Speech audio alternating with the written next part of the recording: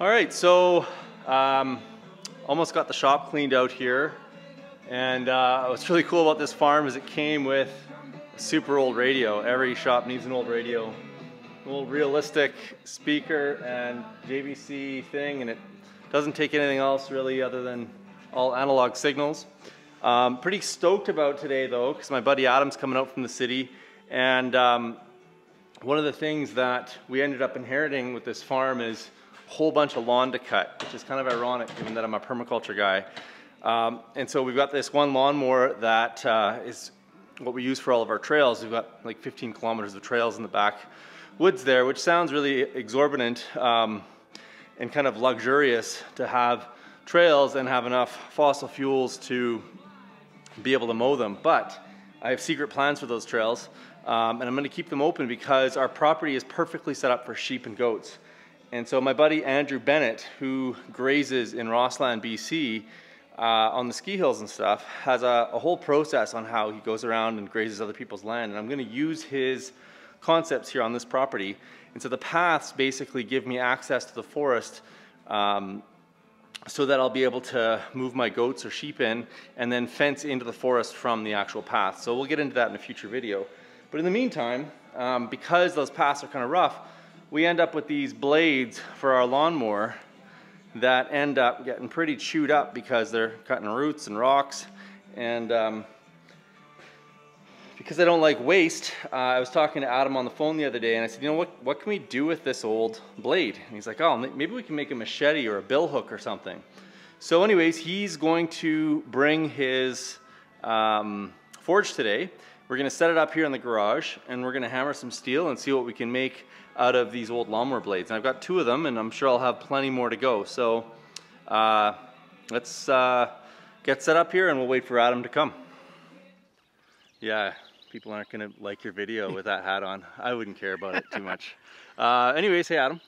How's it going? Good. What are we going to do today? We're going to bang some hot steel. I brought coal forge, believe it or not, from the city, and another anvil, my Princess Auto anvil, so it's high tech here. And we're going to move all this stuff in the garage and get set up. Awesome. Okay, let's do it.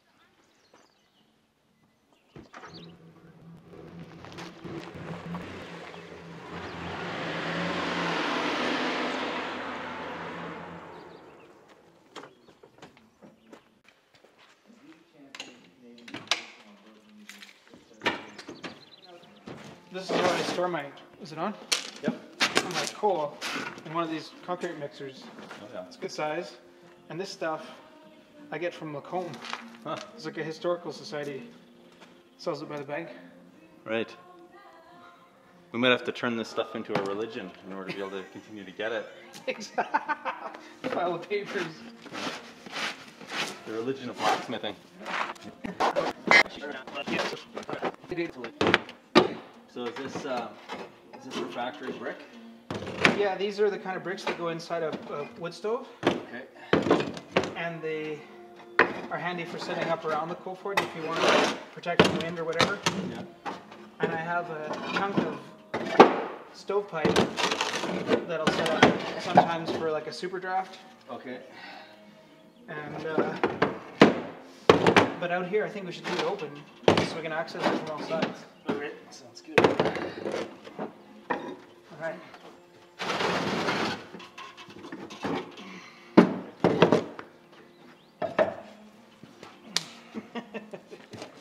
So are we gonna have some fun with this too? Yeah. So what's with the spring? Like, why spring steel? Spring steel is like a medium carbon. Yeah. And it's really good for anything requiring, you know, that you don't want to bend, yeah. Or that if it does bend, it kind of comes back to its shape. Okay. So that's like a 1-ton spring, and I just got it from a neighbor, so I'm excited about that. It's way harder than regular steel, the mild steel, for working, but it makes good stuff. Tell me about carbon. Like, why is that important in steel? So you can get from like 0 to about 1% or maybe 2% carbon in steel. And low carbon steel is like mild steel. You can weld it easily, you can make stuff out of it, but when you bend it, it stays bent. And it's just sort of soft, mild That's steel. mild steel, low carbon. Yeah. Okay. railway nails and stuff like that are made of the same stuff-ish. You get into medium carbon steels like 5160 and 4140 and that kind of thing. They can be hardened. So you can actually make a decent edge out of them. They're really good for making tools out of, punches, hot cuts, you know, just general stuff. And they're good for making tongs. And then high carbon steels can harden really hard and make a cutting edge that'll last a long time. But simple carbon steels that are 1% or just over 1% are perfect for blades. And they're a little more brittle though, isn't it? Yeah, you have to temper them back and stuff. You still have to temper this too, but yeah, cool. Should be able to work it. Okay. Do you have some of your knives with you right now? Yep. Show some of the stuff that you've done? Sure. I brought all my ash and everything in this forge. You're such an ash hole. Yeah. So I'll just show some stuff about the coal. So this is maybe a little bit partially burned. It's black, it's got some shiny faces on it. It's sort of like a little pebble. You can kind of crush it apart. When it starts to burn, it makes it all the volatiles come out and stuff. You end up making coke. And it's interesting, it's really light, like fillet. It's like popcorn. Huh. But before it burns out completely, the coke is the best stuff. Burns nice and clean. And sometimes even the small pebbles will clump together and make a big chunk like that. And you have to break it apart with a chunk or whatever. The thing.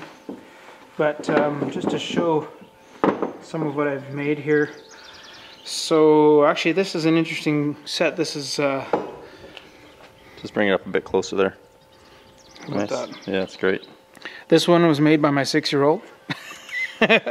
We took a chunk of steel we found in the ocean in Victoria, brought it home and just sort of shaped it. It's sort of mild steel and not really going to be a knife, but fun. Get the little guys in. My 9-year-old made this one. And this is W1, I think.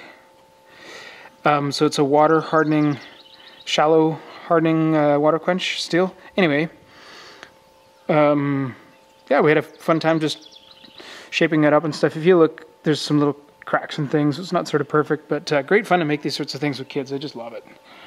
And this is one I made. Can't remember what this is. I think it's actually a 3-layer one. Damascus. And I burned it a bit. Yeah, they call it sanmai when it's 3 layers like that. Okay. I guess that's the Japanese word for 3 layers. And then I left the tempering colors on it. It went a little bit extra long. I just left it in the toaster like overnight. Well, put it on for 2 hours, but I left it in there overnight, and it came out with these wicked purples and blues and stuff, which is a little bit over tempered, but I think it might be just because it was in there for a long time. Didn't actually overcook. Cool. That's awesome. Okay, and then we got an anvil down here. So let's take a peek at that. And in here. Okay, another big one. So that's what we're going to be using to bang steel. This is a perfect little anvil for kids. This is, I think, a 75-pounder, and I got it from a veterinarian who just sort of had an extra one hanging around. And it's small and easy to move and stuff like that. It's great for things like this. I can throw it in the truck, and it's not going to break my back. And it's not attached to anything, so I can just sort of move it around. But awesome. Just use anything to get started. Princess Auto Special. That one's from Princess Auto? Yeah. Oh, wow. You should be on their commission there. Yeah, I guess I'd use it. This is about 110 pounds. It's not the best anvil in the world, but again, you can move it. And I kind of like the shape. I like to have round horns so you can do stuff, especially expand circles and stuff like that. And so the castings are never great on these things when you first get them. So I like to just take a grinder and sort of clean up the face of it. This hasn't even, I might do this today too actually, is put a little round over on these edges here and leave them sharp elsewhere, but like just you get about a half-inch radius here and then like a 3/8 radius and a 1/4 inch and sort of leave it sharp so you can do different edges, make different shapes. But yeah, the Princess Auto stuff, as crap as it is and as cheap as it is, I think I got this for a couple $100 and I don't know, it's great for stuff like this. I've got a better anvil at home. But I actually use this one a lot, and the kids like it. It's got a nice big face. It's imperfect and all that stuff, but I don't really care. So these are the main things we're going to use today. That's got the forge, a couple of anvils. We'll move some stuff around here and start the fire and get cracking. Okay, so we're just going to run a grinder against this and see if we can tell what kind of carbon it is based on the sparks. I'm not sure it's going to change anything we do actually, but we'll give it a go here.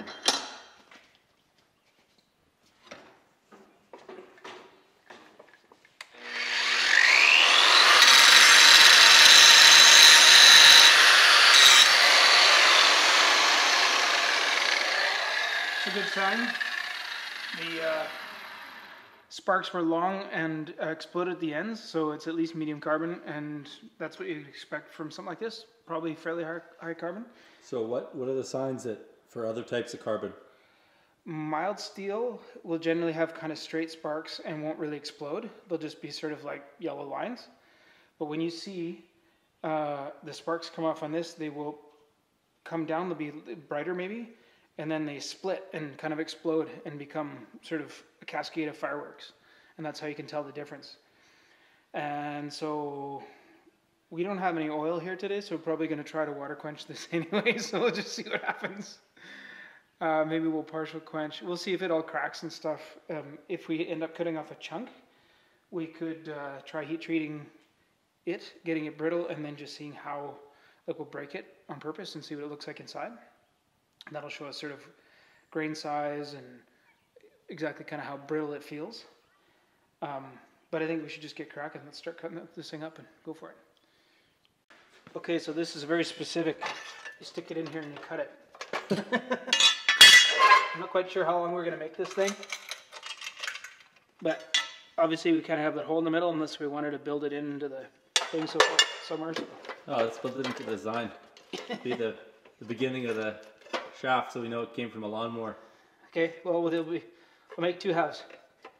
How about that? And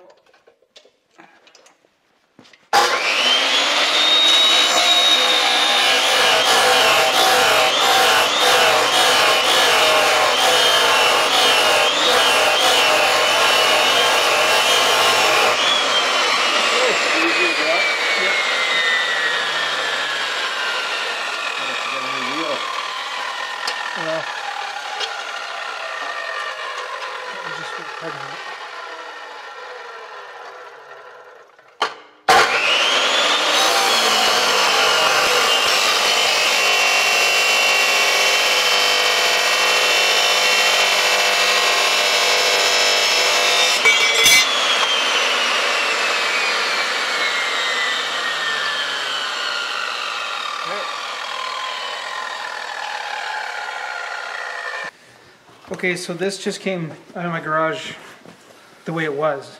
So I don't know if it's full of ash at the bottom, but when you start these things, you're supposed to dig out all the clinker, which is when it all starts turning white and glassy and sort of crunchy and there's no fuel left to it. It's just impurities, right? That's phosphorus and sulfur and whatever. So you got to basically chuck these. So can you put that in the garden? Probably could. Well, it's good for nothing. Like, okay.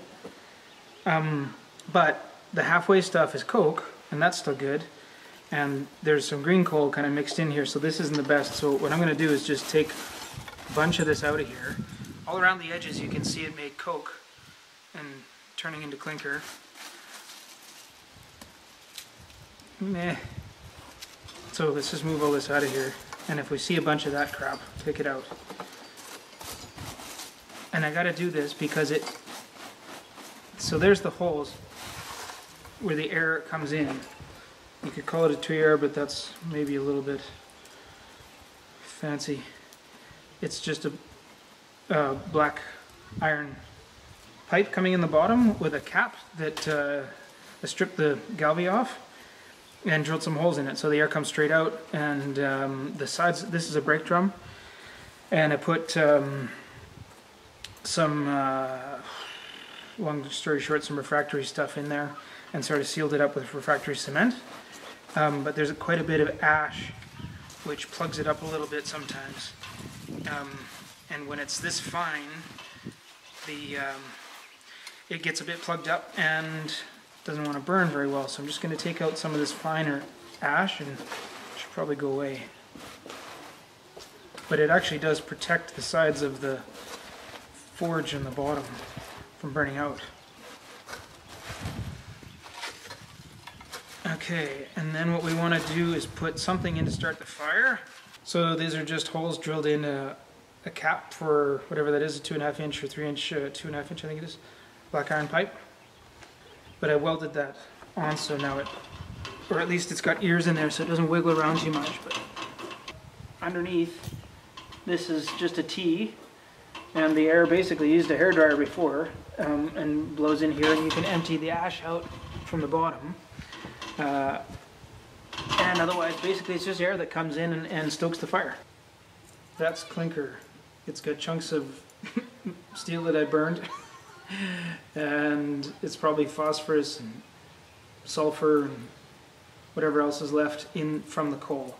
And so you got to take that out of there because it doesn't burn. It just takes up space in the fire, and it's frustrating when it starts to build up in there. But what we want is to take all the leftover coke from the last fire because it lights easier and starts burning better. It needs air blowing against it to run, like to make a fire. But if you put green coal like this in there, it'll smoke and it'll really have a hard time burning. And you can just tell by feeling it, like there's nowhere for the air to get inside it and that kind of stuff. So it just burns like bitumen.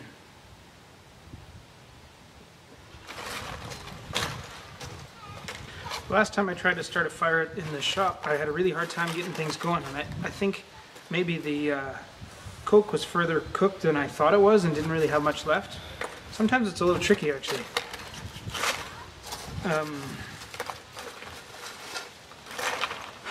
So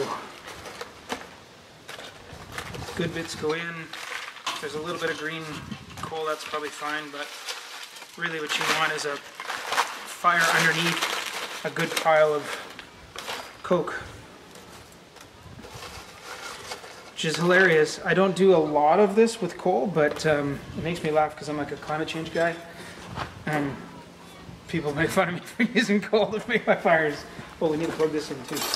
We'll do that in the meantime.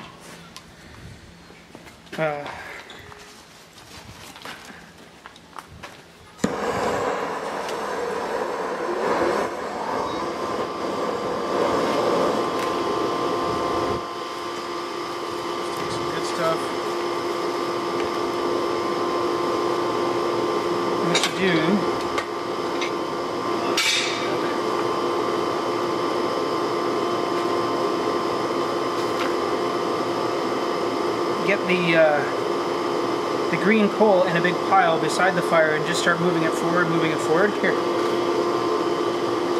And I like a little poker to move it around and stuff.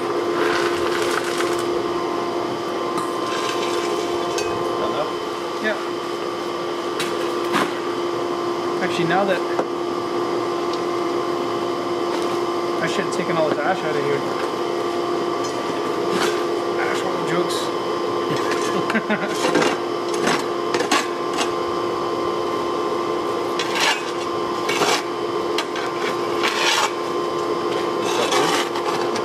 That's mostly ash, yeah.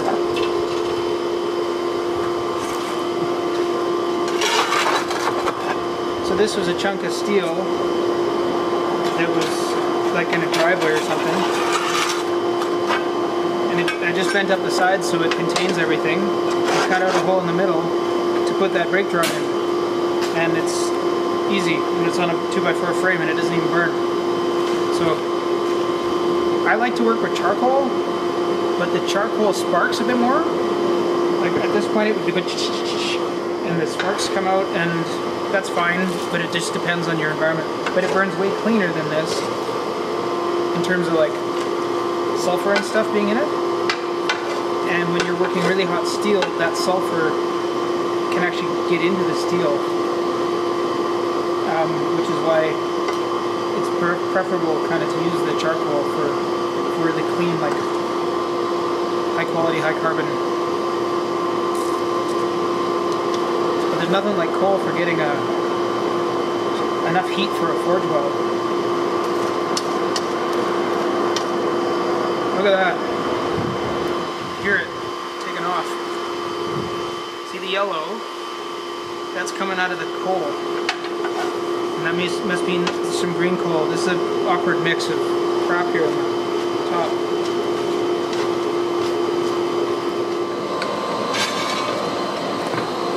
So this coal comes from the Macomb Historical Society or something. There's like a tourist office, and around the corner they have a blacksmith shop. And I found on the internet they sell this stuff. It's not very easy to find for sale in Alberta. And so it comes in different. This is about a good sized chunk. There's a lot of like that stuff in there, which isn't awesome. But if you scrape it around the fire, it congeals together and makes like a solid chunk. And then if you lift it up underneath, the air gets around it just right and it gets really hot. So that's smoking. We're good. This fire is hotter than it needs to be by a long shot. But I can't slow down the air anymore. I'm going to hold it over here. I wonder if I should use those other tongs. I don't want it to pop up. So you hit it while it's on the edge, and you can, and we'll keep moving it back and forth a little bit. You just keep hitting it, and once it starts to curl over a bit too much, before it gets totally black, we'll put it down, and you can just tap it like this to flatten it out again. Not too hard, this lightly. Yeah.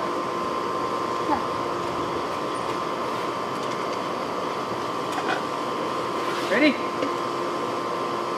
What's this side? There you go. Good. Hard. Hard. Go for it.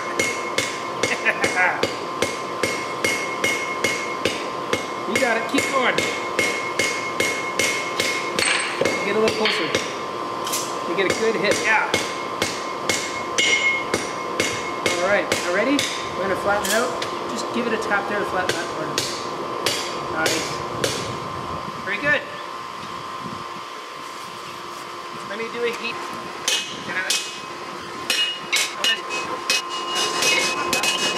Good. Let me get another heat. Okay. That was good. And then are we gonna shorten it and then add the longness to the handle? When you're moving it in, so it's gonna have to push somewhere else. Yeah, it'll naturally lengthen as we narrow. So this is a great thing. Having strikers is awesome. And when there's three of us, we can actually go 1, 2, 3, 1, 2, 3. And it's not using as much muscle. Well, everybody can still hit hard, but now the person who's the blacksmith is the one who's holding the material and is directing traffic. You guys are the process, get the work done. So what happens is, if I say there, you watch where I'm hitting, you hit the same spot, right? And then I'll flip it, look for my signals. If you see me getting ready to turn it, I'll try to give you a little bit of warning, but you can't hear my voice, so you just have to get used to the rhythm, right? Yeah.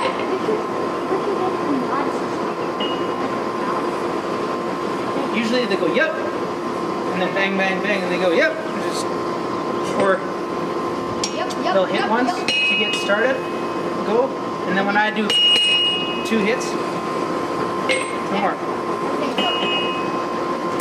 Hit the high spots? So, hit where I hit, throw it. Gabe.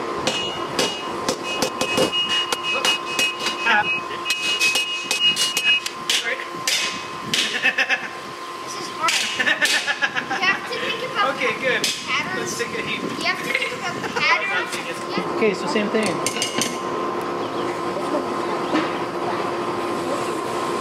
we go.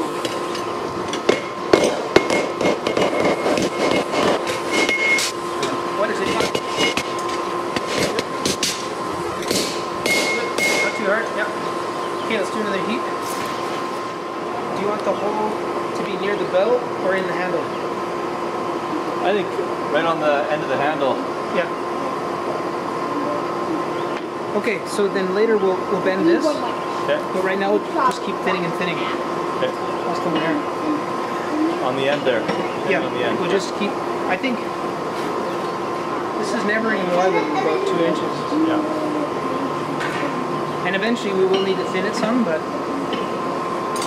yeah, could leave it thick.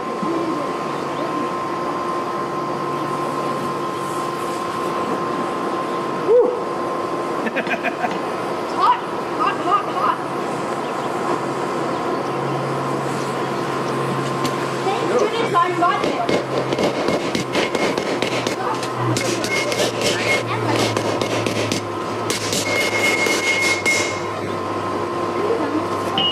Oh yes, I'm in my own like once.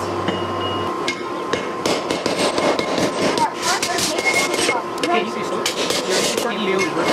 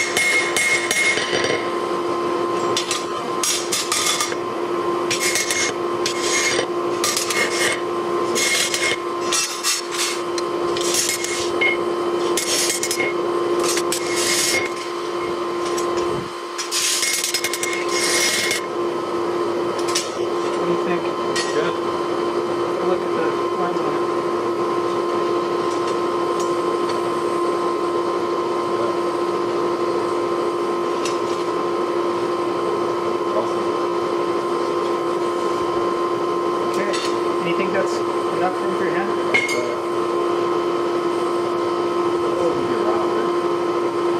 Yeah. Okay.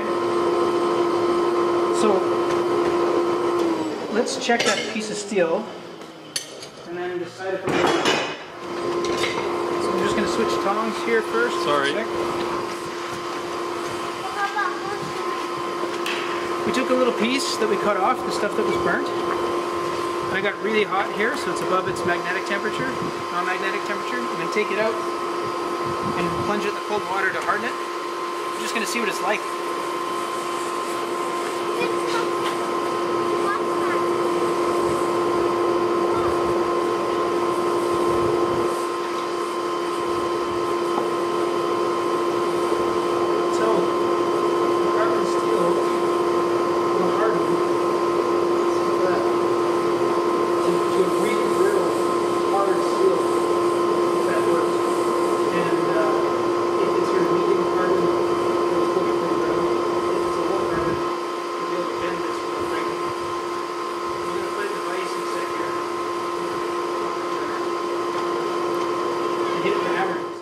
Okay, so we took that little piece and tried to harden it. And so I just wanted to see with a file whether it's going to skate. That feels pretty hard to me. That file is not really cutting. Yeah, that's hard. So then the next thing, safety squints, is going to be to bust this, and we'll just see what the grain looks like and see how brittle it is. Yeah, so that was brittle, right? It didn't bend much before it broke. That's actually fairly fine grain structure, except maybe in the middle. It looks a little, anyway. It'll do fine for our purposes. I guess what we should do is maybe a bit of like a quick grain refinement heat or two. So you bring it up to sort of red and then you let it cool down gently. And that just normalizes it, lets all the stresses come out of the metal. And it encourages smaller grains so it's less likely to fracture along the grains later. So you're supposed to do 3 cycles of that and then heat treat.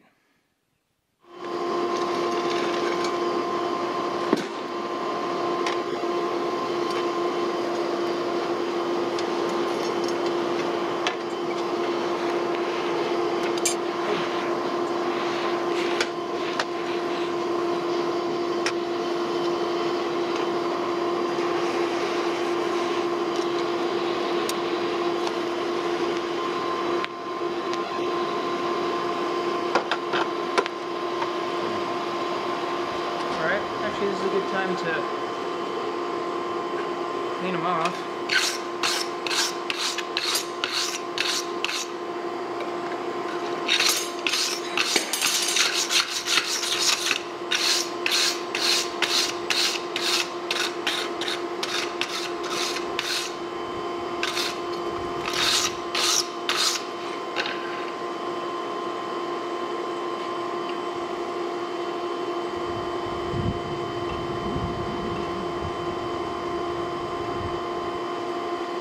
Managed to keep some of the serial numbers. So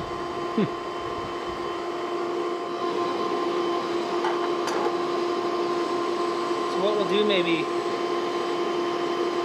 if we heat treat it and that, it doesn't break in half in our faces,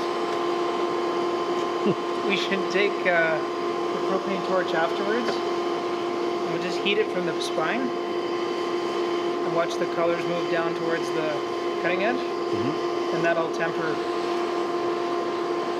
back from brittle. It's a bit ghetto, but it works.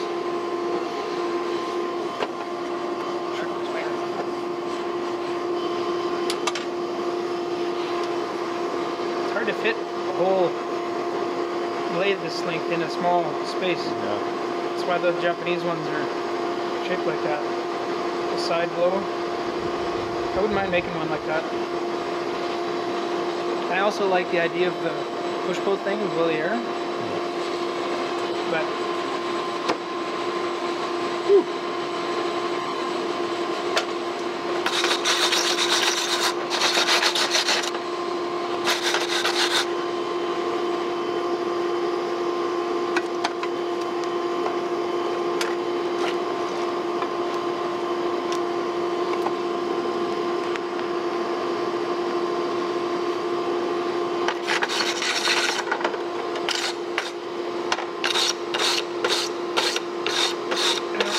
bend it either.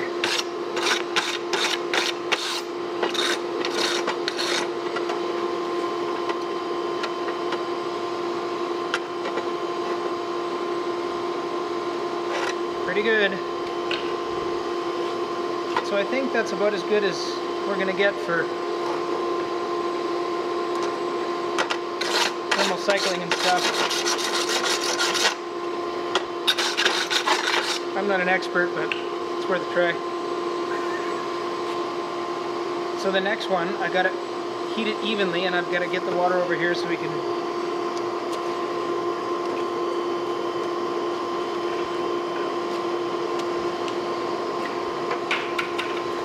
Awesome, thanks.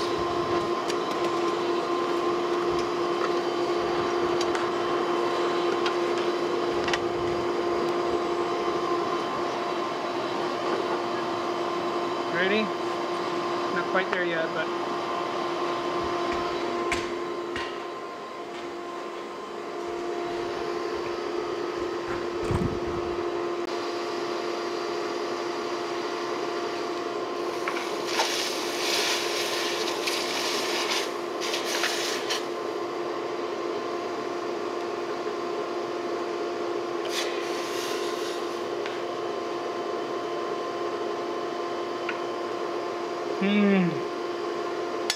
oops. I didn't hear any clinking.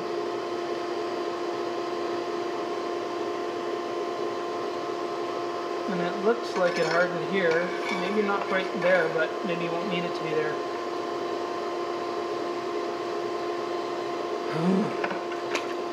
Okay, well, let's give it a try.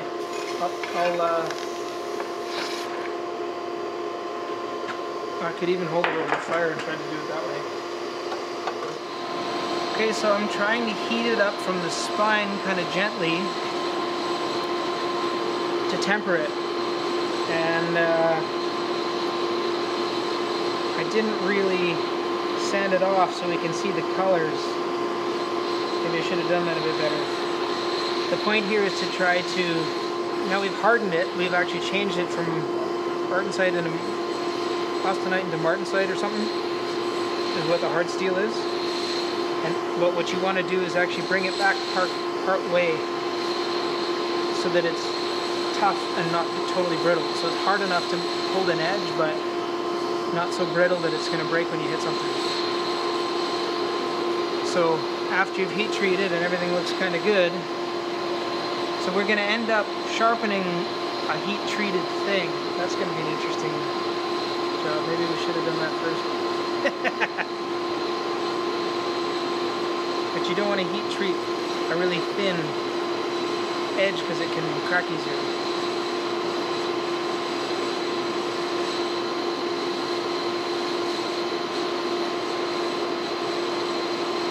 Well,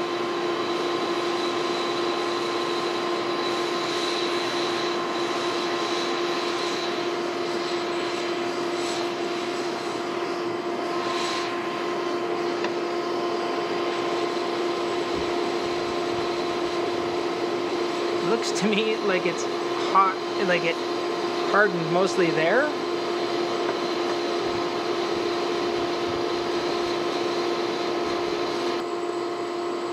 From Lawnmower to Machete. So that hole is part of the handle. We cut it off around here. And that was shaped. It's not bad. Oh, might have a bit of a wobble to it now. Spine's pretty good. What could we do about that? It probably doesn't matter, it's just a bush. Probably doesn't really matter for what it is. I think this is going to be great. We can test the hardness of it a bit with that file again and just see what kind of noise it makes.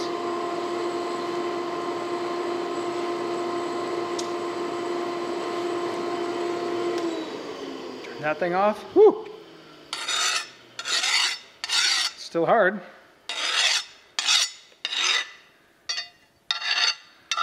So there it's making a different sound. See, that's sort of biting a bit. That's pretty hard steel to start with, but this is clearly skating. So I'd call that a moderate success. Yeah. We can clean it up if we want to with the angle grinder, or we can just leave it like that. We need to, hopefully we can still drill holes through it. That'll be the challenge. That happens sometimes. And if you can't, you can try things like torching it from this side and maybe holding it with a wet towel or something like that if you try to protect it. But we got a hard thing, and in all likelihood, Camera. I see. I think it's going to work. Okay. All right, thanks for showing me that, Adam. That was fun. That was a lot of fun. You've got a YouTube channel too, and you do some of this stuff from time to time. It's pretty random, but it's, yeah, I do a little bit of forging on it and some other stuff. Leather work. Yeah. And woodworking. Yeah. And perfumes. Some scents, yeah. So where can they find out about that? It's called Bohemian Garage. So it's all the best things. Okay. So. Awesome. Is that what Bohemian means? Yeah, you know, that lifestyle of all the good stuff and whatever from, I think of like Paris and the whatever. But I like making stuff, and I like to sort of pick the best of what I find in the world and play with it. Awesome. So I'll put a link to Adam's channel down below if you want to check out some of his other videos. And yeah, go subscribe. It's definitely worth checking out. So thanks, Adam. Cheers.